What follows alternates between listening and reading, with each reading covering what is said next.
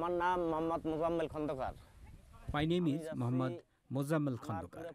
I am going with my whole family to India, 7 sons, 1 daughter, my wife, my son's family. Altogether, a family of 14. There is no work here. I am poor. I work as a day laborer.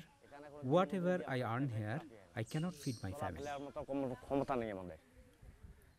Now, we see that the Indian and Bangladeshi governments have considered our position and have taken a decision that we should be given citizenship rights so that we poor people, ordinary people can earn a living, and that's why we have taken a decision that we will go to India. Well, my mother is not going.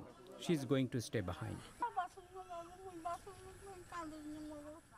My mother has said, I was born here, I have lived here all my life, we were in an Indian enclave, but the Indian government did nothing for us. Now, the two governments have taken a decision, but after so many years, I cannot go now. It is very important to earn your living, to save your own life, so your father and mother, well, that's how it goes. Sometimes you need to leave them behind so that you can survive. What they are going to give us, that is not important. Until now, we did not have any citizenship. We could never raise our head and say we belong to a country. Now, nobody will be able to neglect us.